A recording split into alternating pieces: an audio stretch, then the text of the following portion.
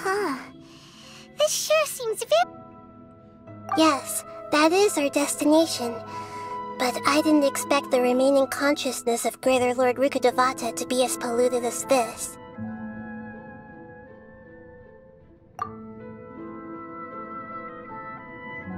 Forbidden knowledge?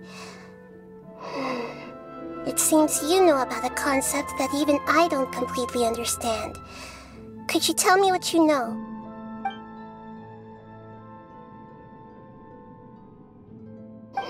Your inference seems logical enough. Forbidden knowledge once polluted the desert thousands of years ago, but was successfully repelled thanks to King Deshret's self-sacrifice, and Greater Lord Rukkhadevata nearly exhausting her power. Then, a second instance of forbidden knowledge pollution occurred during the Conria Cataclysm 500 years ago. But I'm afraid it is much more serious this time, with Irminsul itself already in danger.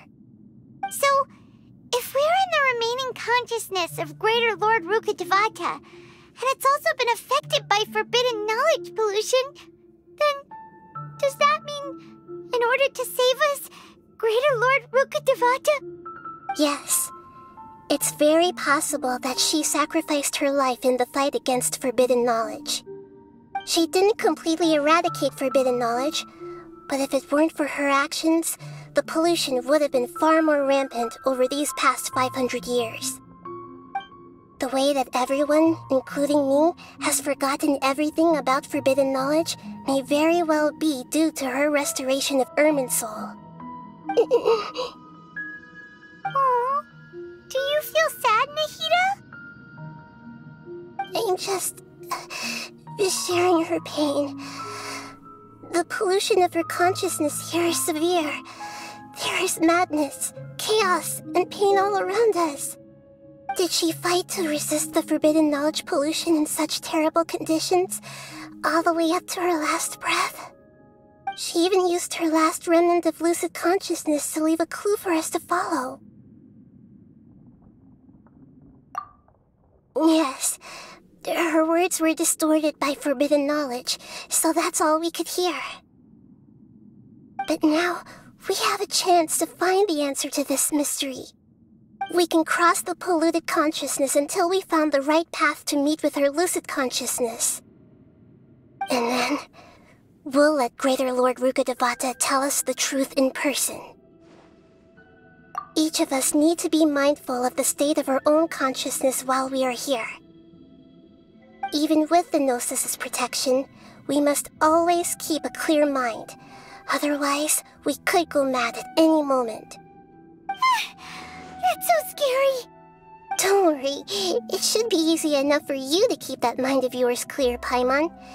Let's go.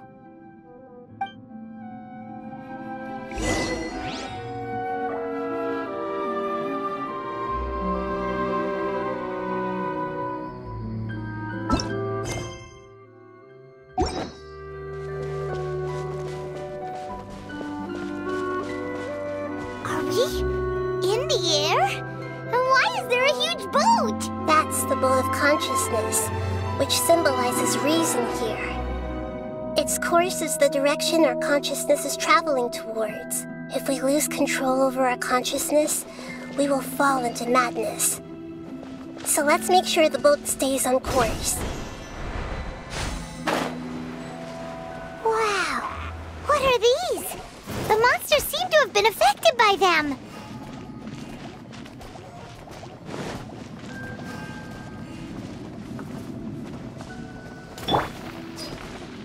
The wind knows me.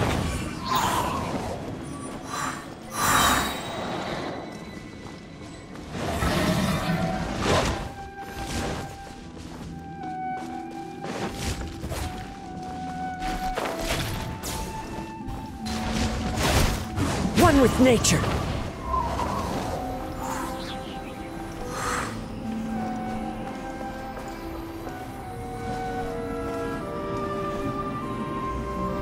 The wind knows me. Time to go.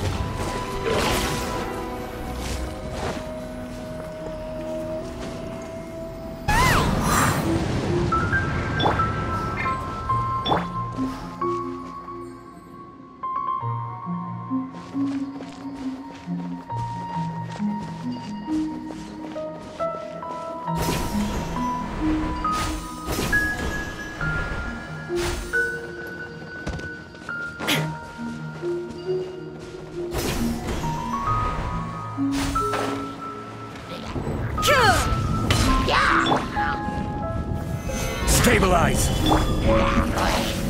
Into the wind! I will have order! Shine down!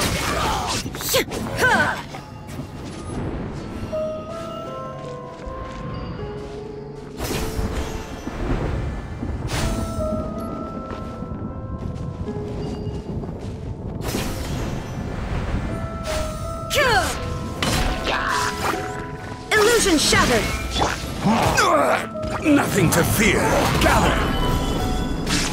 Fallen leaves, adorn my night! One with nature! Now you shall perish!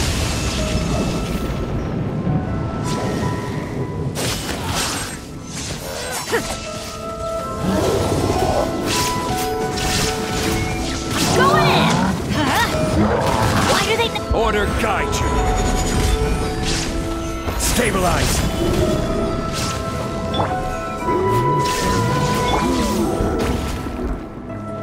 Into the wind! As one with wind and cloud! This is order! Gather!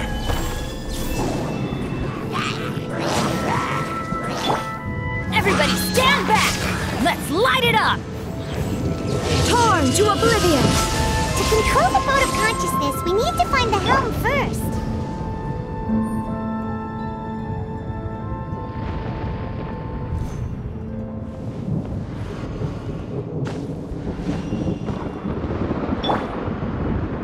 The wind knows me.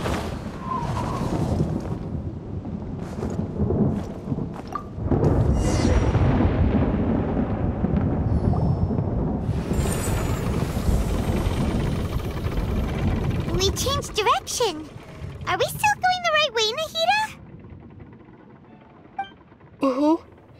Judging from the current route, the boat of consciousness will soon take us out of here.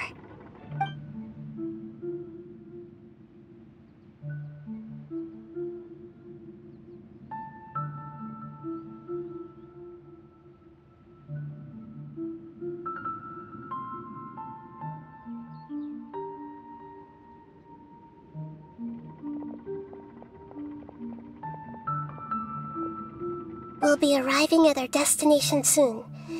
How are you feeling? Are your minds still intact?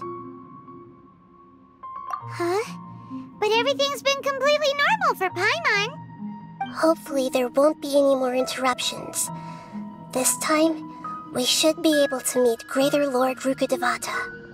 Are you saying you've never met Greater Lord Rukkhadevata before? No. It seems that my birth and her death took place at the same time.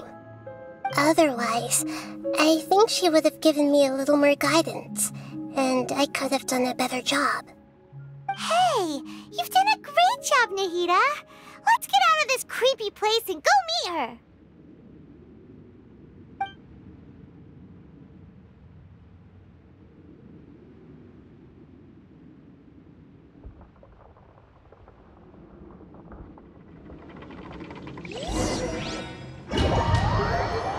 The place you were talking about?